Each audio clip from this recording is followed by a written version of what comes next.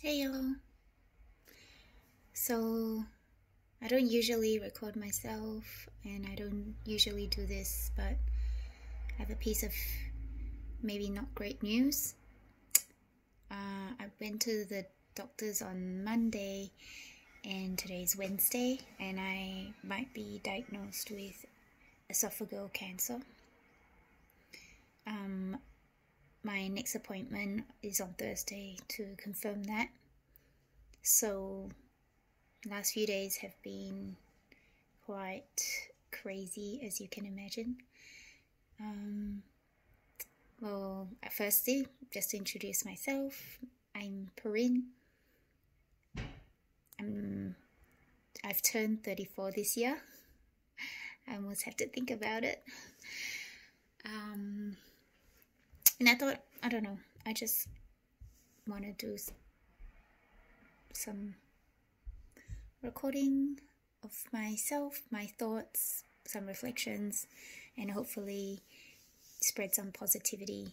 I think, if anything, I'm quite positive and very optimistic. I was just thinking about it today,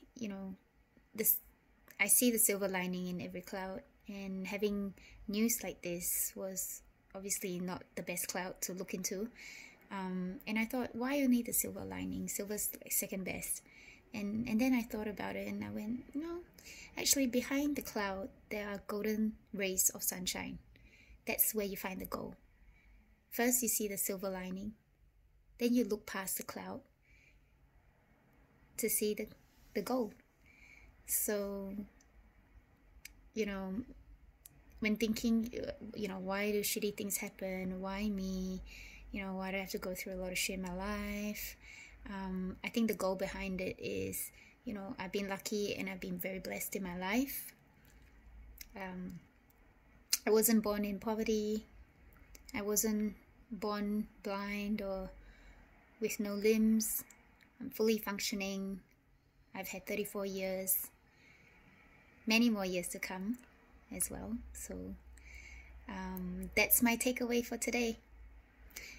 Hopefully I get to learn how to take care of myself,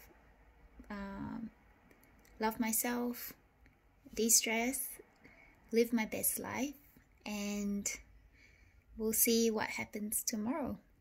We'll take a day at a time, and every minute, every gift of life and time is important. So I just want to encourage you, however your day is today, I hope you look past the clouds, see the silver lining, and see the gold. Thank you.